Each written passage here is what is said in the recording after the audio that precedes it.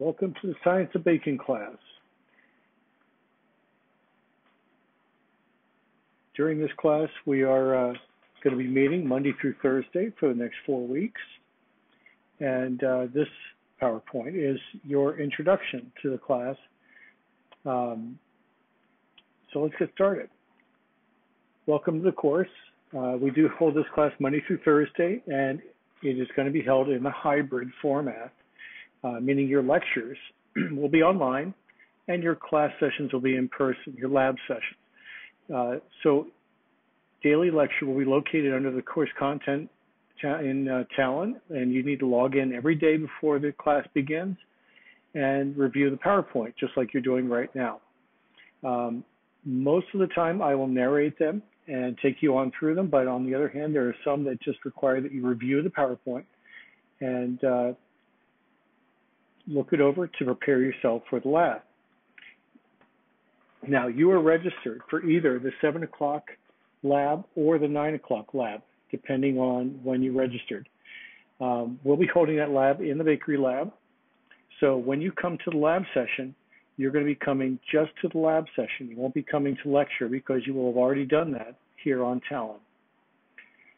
In most days, we're going to be working in the PowerPoint to develop a hypothesis that sets the stage for lab activities of the day, and the rest of the lecture will be on Talon so that you can go through the material, and we will then present what we're going to be doing as an experiment in our lab session. So what we do with that hypothesis, as the scientific method dictates, is that we're going to be checking the hypothesis with an experiment. We're going to verify it, test it, visually evaluate it, taste the product we make, and you'll be documenting your results on a lab form, a lab log form. Those you'll be handing in, and you'll be graded on those. Now, the emphasis in this class, it's really a science class. That's the thing. It's like taking any science class, but the big difference here is that we're using food as our primary focus. So the emphasis is on baking, and we're going to be using baking to test our experiments. And our experiments a lot of times will be about trying out different methods that are classic in baking to see if they work, to intentionally sometimes mess things up to see what happens. And in that way, it's going to be a very much a science class. We're going to be doing things a little differently than other science classes, though. It's not just one particular type of science. Some of it deals with biology, some of it deals with physics, some of it deals with chemistry. But the point is that we're going to become better bakers because we understand what's going on inside of our baked product as it's being made. So we're better at our craft and better at what we do. So the syllabus is on Talon, and you will see in the syllabus that lists a whole list here of really kind of goals and objectives for the class. And you can see evidence of problem solving and scientific skills. Being able to take that scientific method and apply it. Working cooperatively and effectively as part of a team. Our class is split this semester into smaller groups, so you'll be about 5 or 6 people in the lab at the time. But really, when we work cooperatively, it's going to be mostly when it comes to cleaning up the lab. So we're really going to have to work as a team because we do have a small group, and it takes a small group a little longer to do cleanup. So if we work clean from the very beginning, we won't have as much to clean up. Acquire and refine our sensory skills and our technical skills for baking. Being able to evaluate food objectively. That's another goal of this class. And being able to take a look at bakery recipes and really analyzing what's going on in the recipe to determine whether it was written correctly, whether it was written incorrectly. Really, when it comes down to it, in this class, you're going to grow as a self-learner. What that means is that you're going to take responsibility for your own learning and be able to get excited about what you're learning, to be better at your craft, better at what you do because you understand it, rather than just following a recipe. And then being able to practice written and oral communication skills in lab reports, being able to document what you do. After all, if we make a mistake, we need to be able to, if we make some mistake or we stray from a recipe, we need to remember why things happen. And being able to document things makes a big difference. So it's going to be very important for us in the future when you say, well, that cake collapsed. Why did it collapse? Well, let's document that. And then you can remember why that happened so you can prevent or at least reduce the chances of it happening again. So our working expectations. My expectations of you is you come to class prepared. Your personal mise en place is your responsibility. So everybody should be in uniform every day. I expect you have logged into Talon and you reviewed the PowerPoint lecture material. You already kind of know where we're going with the day and what we're going to be doing. So you're not clueless as to what we're going to be trying to accomplish that day. Bring your mask and a full uniform. This semester, masks are required all across campus, both in buildings, in the hallways, in the bathrooms, wherever you happen to be. Plus your uniform is expected. And we wear gloves in the kitchen all the time anyway, so wearing gloves is always a good practice. Bring your basic toolkit. And I say the basics. We won't be doing any cake decorating in this class, so you probably don't need to bring every tool in your toolkit.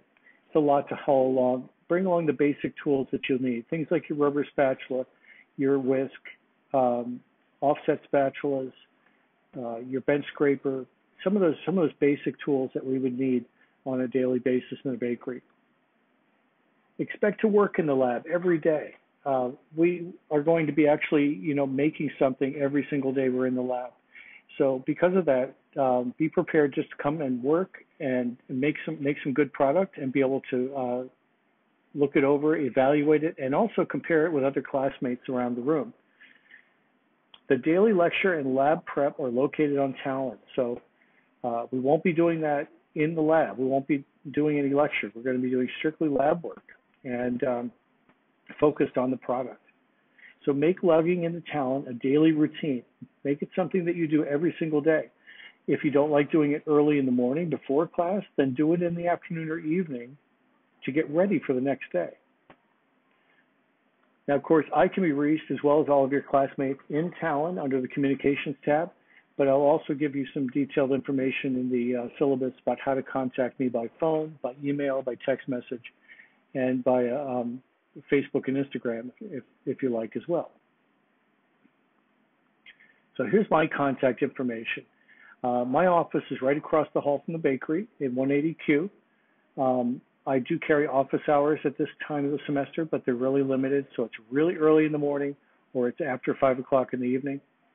Here's my email address and my office phone. Of course, when I'm in the lab, I'm not available in my office. You'll just get voicemail, so you can always text me on my cell phone. Here's my Instagram and Facebook as well. You can always find me there. I will be checking these things every day and throughout the morning and throughout the day.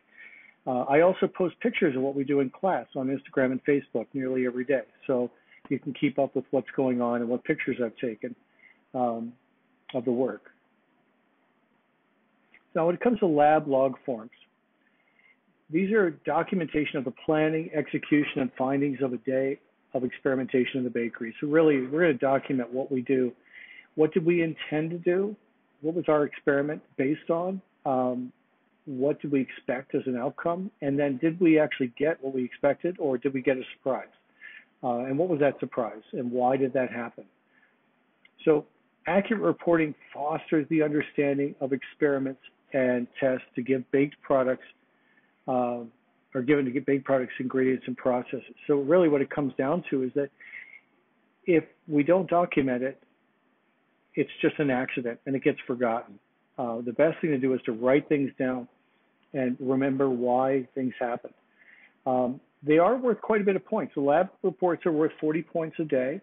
You'll generate those so that you not only earn points and earn your grades, but really when it comes down to it, I try not to worry too much about grades. I really focus more on what I'm learning.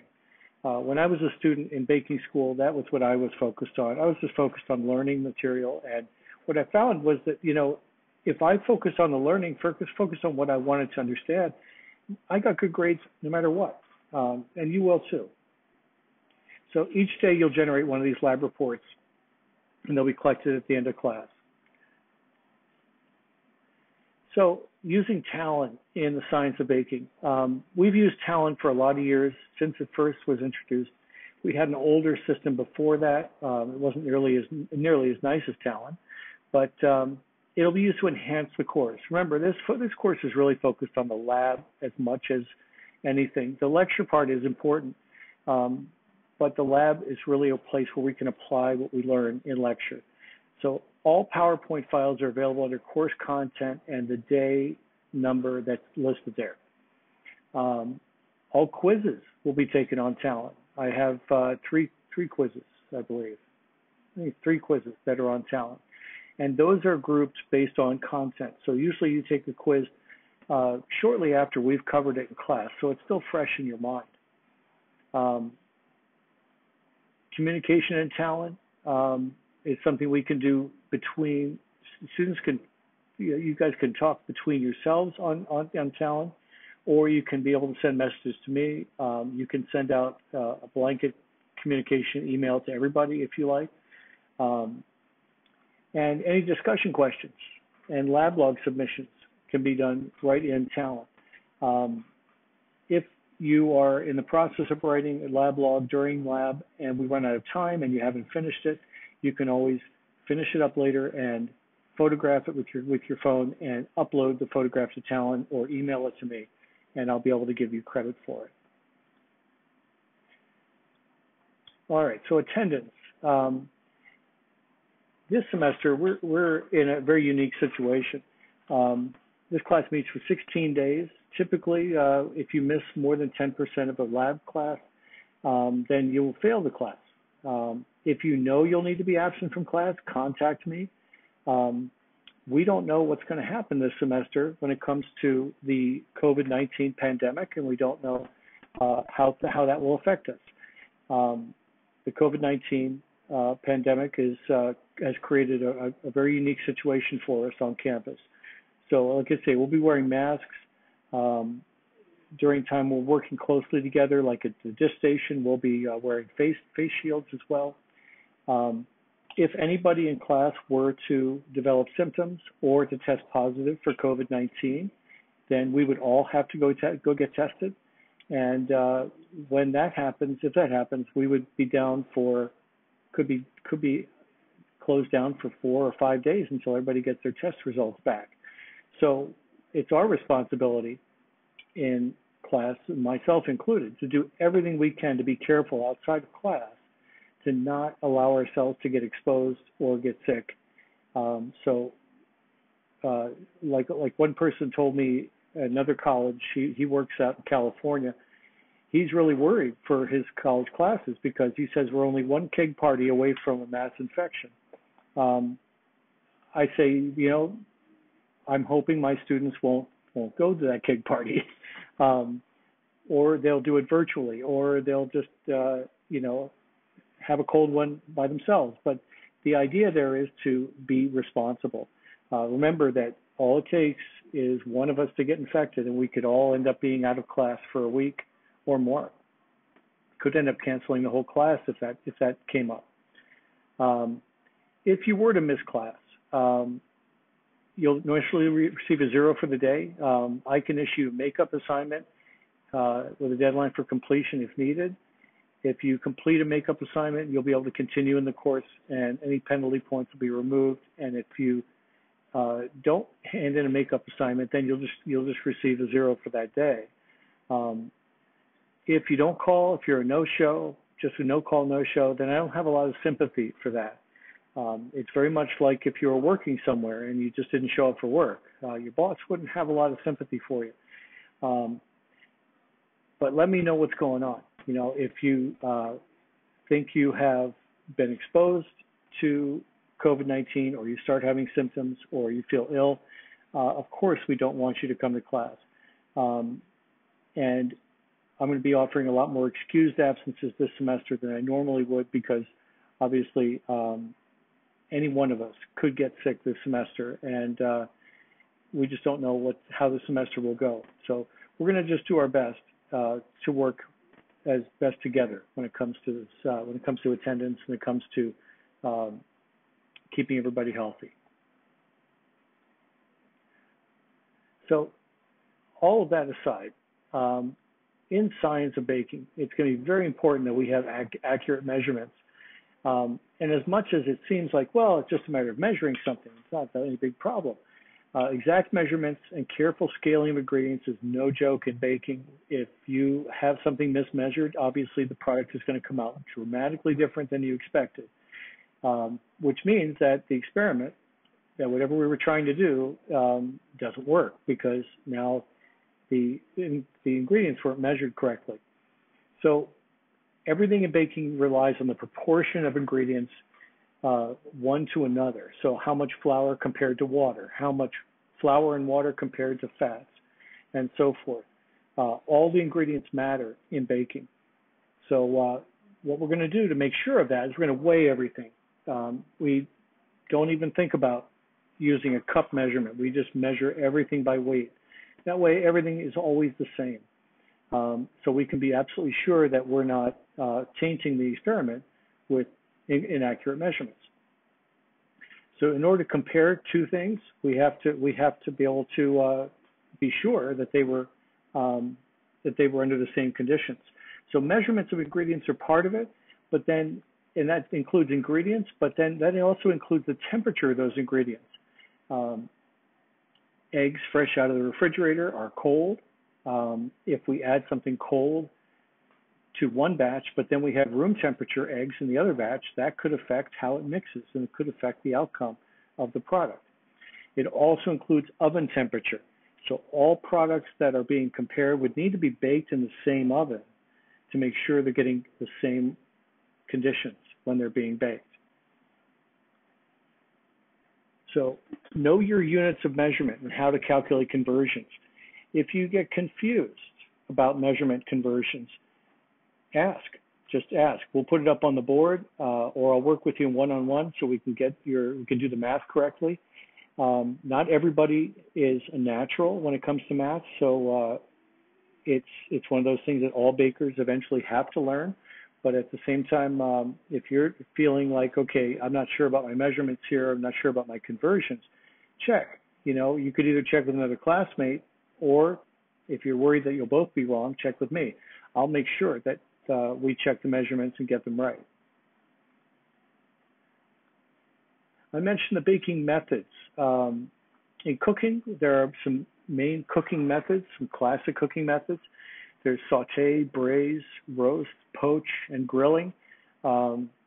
Each method has an important effect on the product outcome. So something that should be, let's say, roasted, like a chicken, for example, if you were to then saute that chicken, you're going to get a very different product, a very different result.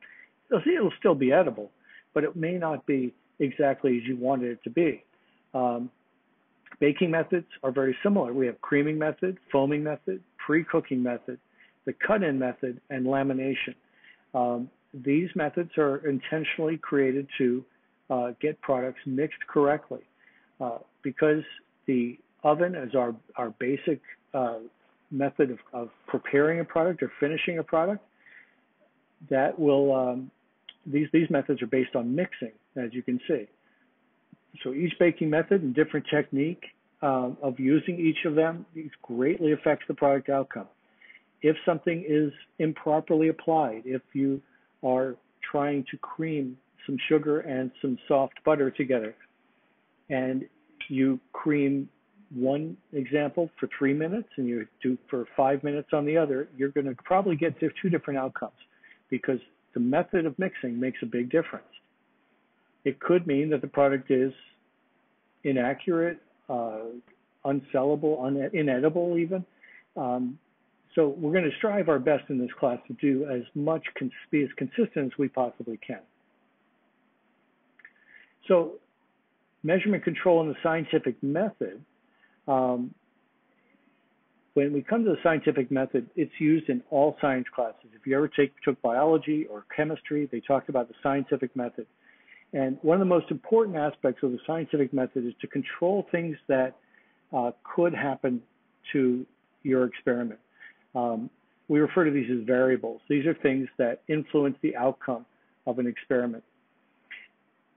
We usually start with a hypothesis, and from a hypothesis, we then develop an experiment or a series of experiments. And then after experiments, we start to draw some conclusions based on what we find out in those experiments. The scientific method's been used for several hundred years, and it is foolproof. But in order to make that happen, we have to make sure that we control those variables. What are those variables? Well, these are things that are going to affect our product. So scaling of ingredients, ingredient temperature, oven temperature, the humidity in the room, mixing method, and consistency of technique are all variables that can affect the outcome of the product.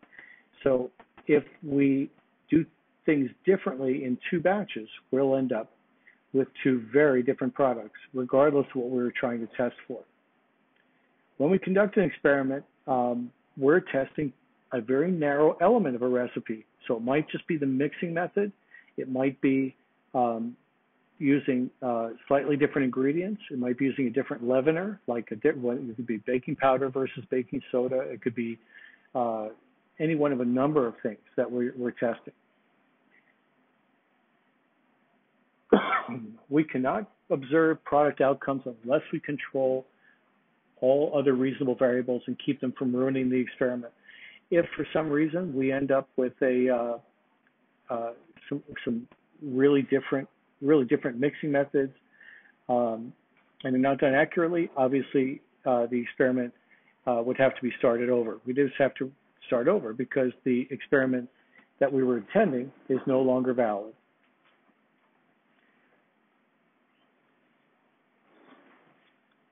All right, so we're going to take a 10-minute break and just give ourselves a chance to get ready for the rest of this PowerPoint. The rest of this PowerPoint is dealing with Chapter 1 primarily and Chapter 2. And you'll see this first slide come up here that has the formulas, scale capacity, scales, and scale readability, differences between weight and fluid ounces, density, viscosity, baker's percentage, and tempering of products. So we'll talk about that in just a little while.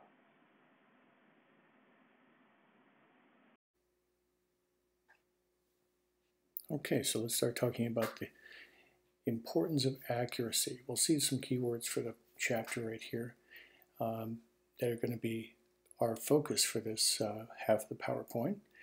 But the importance of accuracy. You know, most baked products are all made of the same ingredients. And unlike the kitchen chefs or the chefs on the savory side of the kitchen, we bakers pretty much make nearly everything from 5 main ingredient groups.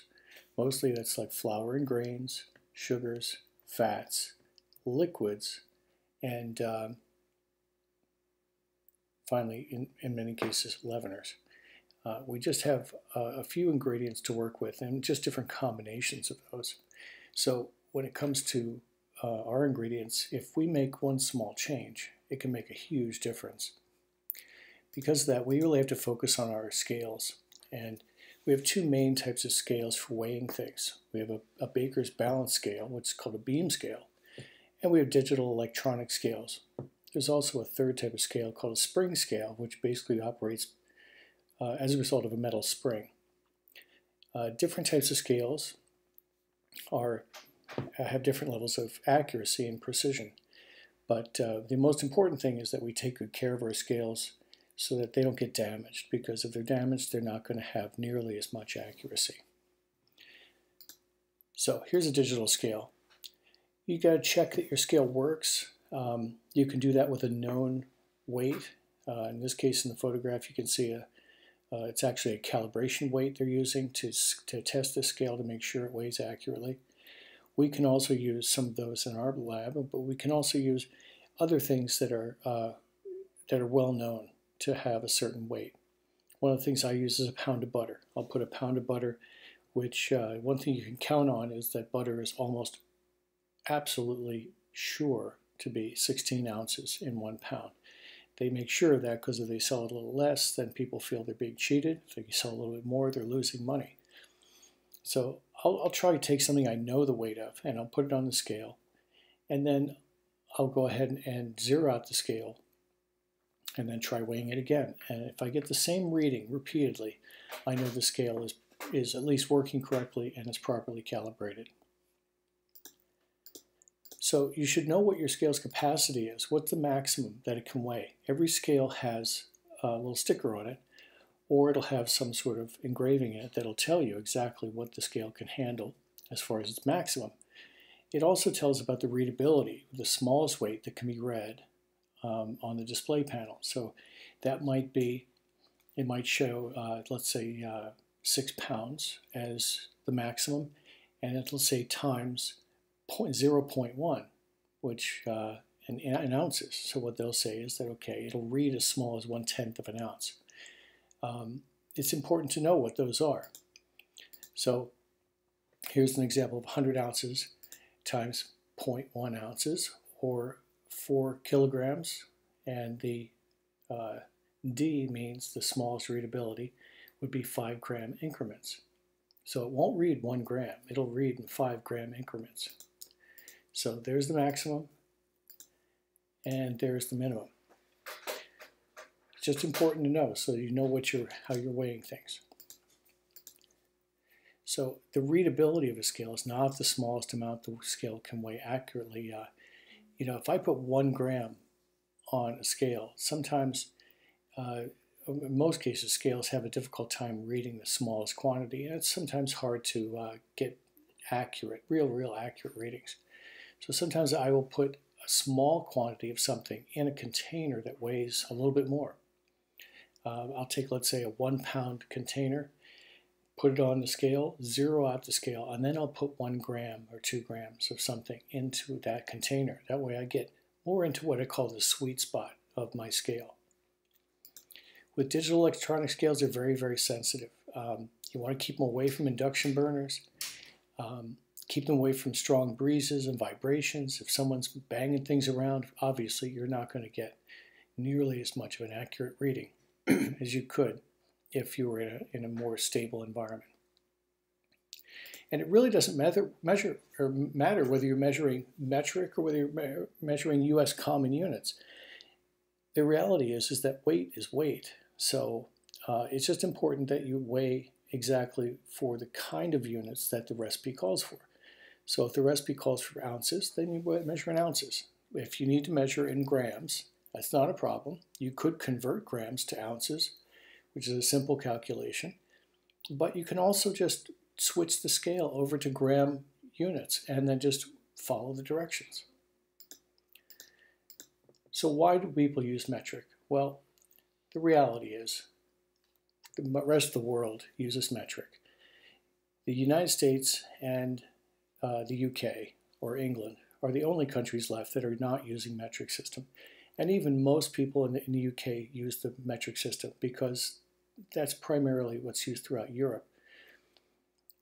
It's said to be more accurate. Really, when it comes down to it, it's not more accurate. It really is just that 1 gram is a very small measurement. So in a typical ounce, you have 28.35 grams, which means you can zero in on a very close measurement with grams. A digital scale will give you just as accurate a measurement in ounces as it will in grams. It's just that a lot of people are using grams partly because the math is easier when you try to convert recipes to a larger size or a smaller size, because everything is measured in scales of 10. It makes the math easier.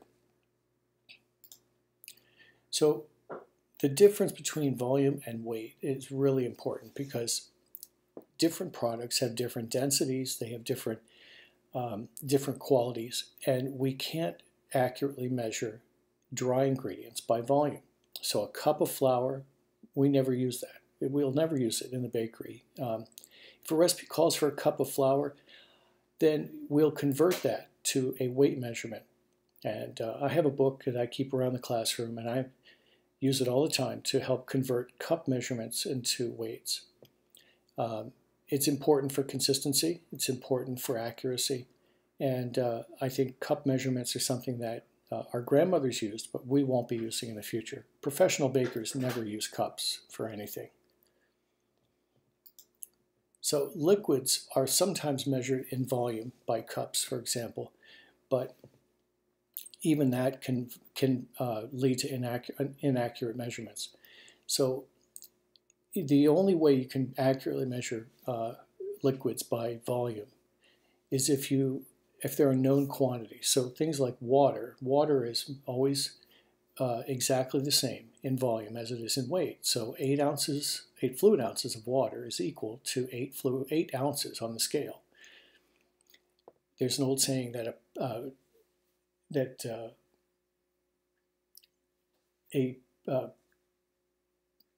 what is it? An old saying that a pound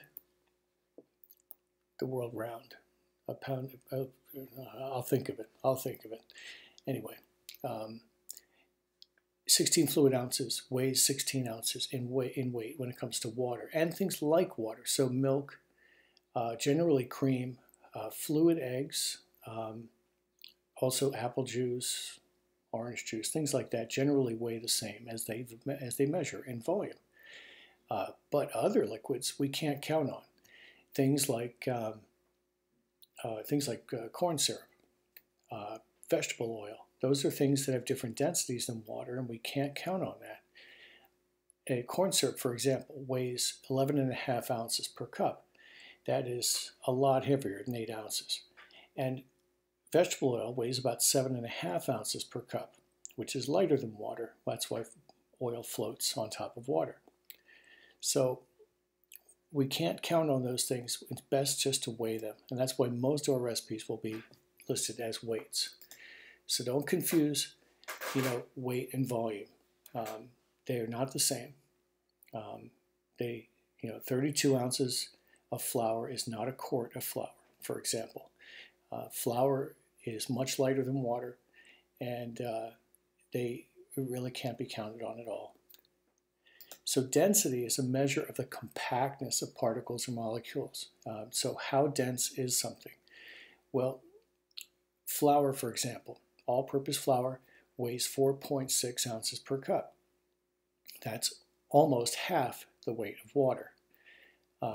Water is 8 ounces per cup. So you can see that flour really can't be counted on. If you say it's a cup, it's not 8 ounces. It's 4.6 ounces if it's all-purpose flour. And different flours weigh different amounts. An example I give here is the corn syrup example, that 1 cup of water is equal to 8 ounces and a cup of corn syrup is 11.5. And the illustration is meant to show the density difference between the two. So dense items, dense ingredients will take up less space than the weight, than other ingredients based on of the same weight. So basically, you'll see in this illustration flour, water, and oil, or possibly even corn syrup. But which of the above ingredients looks more dense? Which ones are more dense? Well, it all depends on the product that we're putting into a container. If water is of a known density and then we got flour next to it, you'll see that the flour, there's a lot more flour there than there is water, and that's because there's a lot less density in that flour. So the same thing goes for density and thickness. If you take sugar and add it to water, it will look like the same amount. A cup of sugar syrup will look just like water, but it's not. It has sugar in it as well. So what that means then is you have the weight of the water and you have the weight of the sugar all packed into one of the same container, and it will be just more dense, so then it will weigh more. Now density is a little different than thickness. Thickness comes down to the difference in viscosity, so how a particular product flows when it's, the way they measure viscosity is they put a liquid on a sloped board, and they measure how fast it travels down that sloped board. Thin liquids, the particles or molecules slide past each other easily, so it flows faster. Water is a good example. Something flows very fast. Thicker liquids, like oil or corn syrup or molasses, the more particles are really tightly bound in that mixture, and what happens is the molecules bump and tangle into each other, and they can't move as fast. So molasses is thick because the molecules don't slide past each other easily. It's just because they're packed in tighter. Sort of like when you're driving on the 380 freeway. If you're driving on the 380 freeway at 5 o'clock in the morning, there's very few cars, everybody's going 70 miles an hour. We flow very easily. However, at 4 o'clock in the afternoon, it gets much more crowded, and the cars start moving slowly. And the reason why is because we're more packed in. We're more packed in and tighter. We're more dense. And because of that, the freeway can't move nearly as fast. So density and viscosity aren't the same. You cannot judge density of a liquid by its thickness. Just because something's thick doesn't necessarily mean it's dense. So which is more dense, heavy cream or milk? Well, heavy cream is certainly thicker, but is it more dense than whole eggs and orange juice? Well, whole eggs are very thick, but are they dense? Are they more dense than something like orange juice? And then oil and water. Well, water we know is less dense, or water is more dense rather than oil, because water sinks to the bottom and oil floats to the top.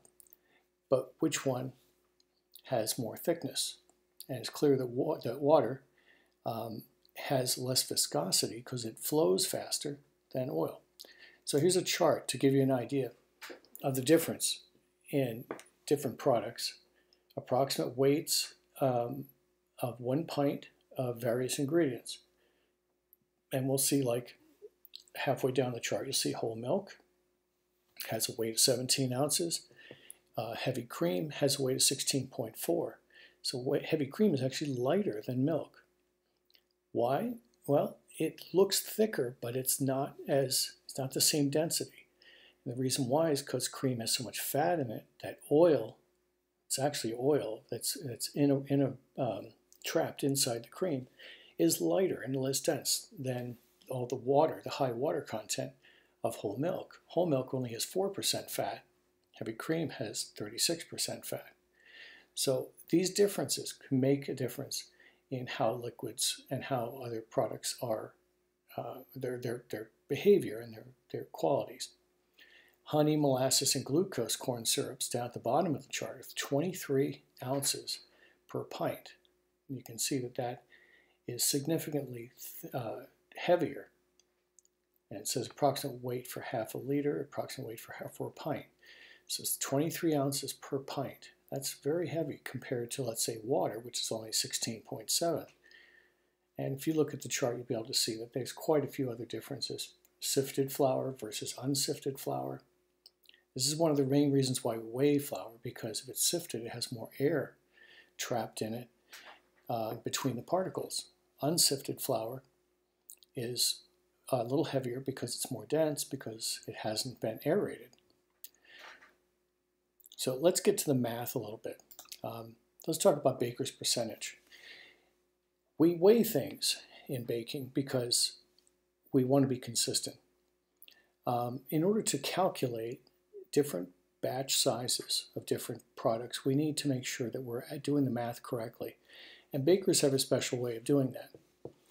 It's a formula based on percentages. Now, most of us haven't dealt with percentages since many years ago when we were 5th or 6th grade. So it's a little bit hard to understand at first, but once you start getting the idea that basically what we're talking about with a percentage is that every ingredient that's in a baked product recipe is all based on the flour. The flour weight is what we start with, and we call the flour weight on flour weight basis. So we basically call the flour 100%. And we just allocate 100% to the flour, and then everything else is basically a fraction or a percentage of that flour weight. So in baker's percentage, it's based on flour weight plus the other ingredients. So the total recipe will be more than 100%. It's not the same as the more commonly used percentage, which is based on total batch size being 100%. So that would be something we call all percentage. And that is basically where everything is based on the whole recipe's weight.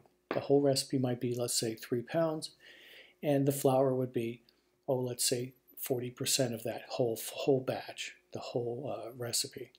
In baker's percentage, we use the flour as 100%. Now, why do we do that? Well, we do it so that it can actually, believe it or not, it makes the math a little bit easier. The advantage of percentages is that you can more easily compare formulas to one another, but you can also make absolutely sure that the ingredients are in the correct proportions, no matter what size the recipe is. So whether I'm making 1 pound or I'm making 100 pounds, the amount of each ingredient by a percentage will be the same. And that's what really matters, is the proportion of ingredients. So when it comes to baker's percentage, you get fewer calculations when changing to the amount of one ingredient in a formula. It also makes it easier to calculate the new formula very quickly. And we have to remember why we do it this way. It's something that after some practice, you can do the math in your head pretty quickly. And that's something that's been around. The baker's percentage has been around for several hundred years. And the reason I think it was invented was because most of the time in the old days, most bakers couldn't read, but they could run the math in their head. Just because someone can't read doesn't mean they're not smart. It just means that they haven't learned how to read. So in the old days, very few bakers went to school for very long. They oftentimes their family ran the bakery, and they quit school maybe in the 3rd grade, and they went to work in the bakery and never really learned how to read very well. That doesn't mean they weren't smart, though, and they were able to figure this out and be able to run the math very quickly. So if we look at this chart, we'll see a typical baker's percentage calculation for some brown sugar spice cookies.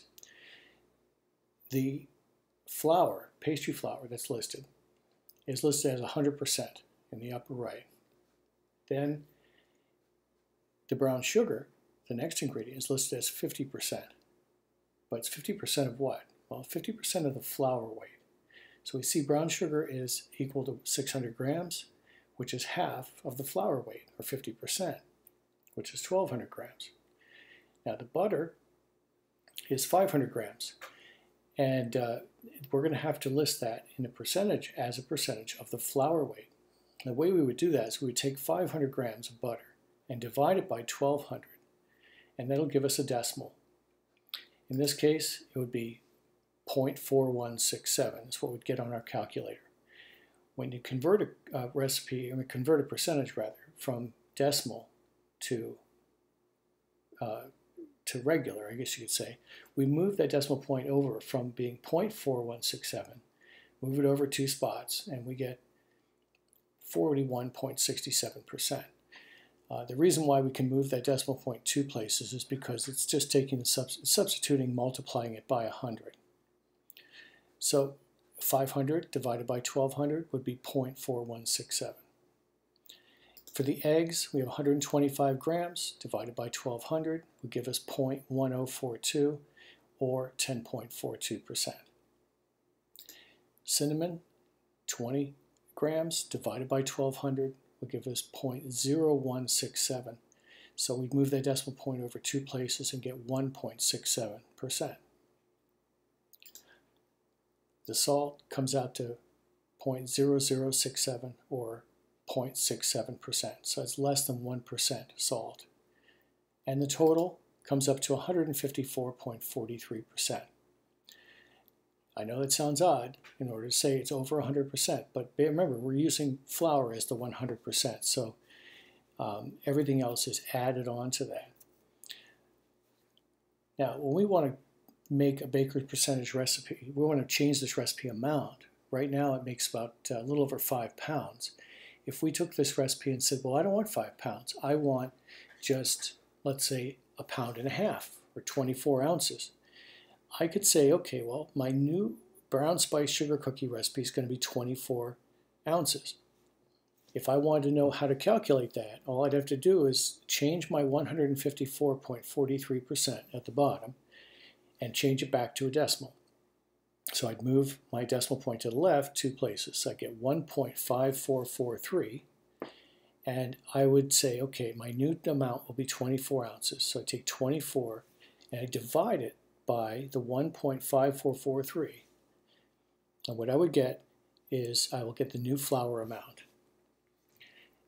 Now, what that does essentially is we're using the total of percentages to be able to determine what our new 100% would be. If I take, let's say I'll do that on my calculator, 24 ounces divided by 1.5443, and I get 15.54 ounces. So to get a new 24-ounce batch, I would need 15.54 ounces of flour. And I could then multiply all of these other ingredients times 15.54 to get the new 24-ounce batch amount. So 15.54 is the flour. If I multiply that times 0.50 for my brown sugar, I'll get 7.77. So basically I could go back down through the whole list, multiplying out each percentage times the 15.54 ounces of flour, and I would end up with a 24-ounce batch. And we know it would be accurate. Even the salt would be absolutely accurate because we know that it's based on a percentage. It's based on something accurate. It's not just guessed, and we don't do it just to taste. So with baker's percentage, what we're doing is controlling amounts, we're controlling proportions of ingredients, and the measurement of those ingredients. When it comes to controlling temperature, we can control our temperature of a lot of our ingredients by deciding when we're going to pull them out of the refrigerator. We can heat them if necessary. We can do what we have to do to make sure our ingredients are a temperature that's stable and that works for our recipe. In some cases, cold ingredients right out of the refrigerator are perfectly fine, but other times we need to have our ingredients at room temperature. It all depends on the recipe, but for example, butter. Refrigerated butter is rock hard. Butter that's been allowed to sit out and get to room temperature is much softer. And for some recipes, it's important to have the butter soft and pliable. Then there's the word tempering. There are many times we have to control temperature through tempering. And what that means is to carefully combine ingredients that are widely different temperatures. So let's say we need to incorporate eggs in with some boiling hot milk. In order to do that, if I just pour the hot milk in with cold eggs, or even room temperature eggs, it will start to cook the eggs. That's not good necessarily. We don't want scrambled eggs. So what we end up doing is tempering the two together. We'll pour a little bit of the hot milk into the eggs, whisking them together until the eggs slowly start to warm. And then we'll take that egg and milk mixture and whisk it back into the pot of hot milk, thereby tempering the two together. I'll demonstrate this in class, but basically what it comes down to is the eggs are very temperature sensitive, and in order to keep those eggs from cooking too quickly, we use the tempering technique in order to make sure that they don't cook faster than they should. Another example is gelatin, which is very temperature sensitive, and it's combined oftentimes with very cold ingredients. If it's combined all of a sudden or all at once, it will gel and create lumps that we don't want. So we use the tempering technique to help incorporate those widely different temperatures. Of course, we can control our oven temperature as well. One of the ways we can do that is to obviously use the dial and make sure it's set to the correct temperature for the recipe. But the other thing is that we can preheat the oven in advance to make sure the oven is well stabilized. It's had a chance to come up to temperature. It's had a chance to go down and up a couple of times. The oven has had time to really stabilize. That's important to make sure that the oven is not in the process of heating while we put our product into the oven. And then avoid opening the oven door if we can possibly help it during baking. I sometimes need to check a baked item in the oven, but I don't need to open the oven all the time over and over, thereby lowering the temperature of the oven. For some products, they don't come out as good if they're baked at a lower temperature. And the reason why is because they're relying on that high temperature to help them rise or to help them expand and look their best. The picture on this slide shows some puff pastry baked, one at a slightly lower temperature and one baked at the proper temperature. And you can see the difference in volume. And that's just because puff pastry relies on the water that's in the pastry to get to the boiling point and create steam. If the temperature is not as high, you won't get as much steam, it won't be as active, and then you won't get as nice a volume out of your puff pastry. So for class tomorrow, we're going to be starting on Talon with a PowerPoint for day number 2. Make sure you wear your uniform to class. We'll be working in the lab and recording your results for the creaming method. We're going to be testing out the creaming method tomorrow. Go ahead and read pages 34 to 44 in the textbook. It'll give you kind of a preview as to how the author of our textbook is approaching some of these concepts. And access Talon to review the recipes for the day. I'll bring in fresh recipes printed for you. If you want to print them off yourself, you can, of course, but if you want to save paper, I can print them off for you. So that's it for today. Take a look at the PowerPoint for day 2, and I will see you tomorrow.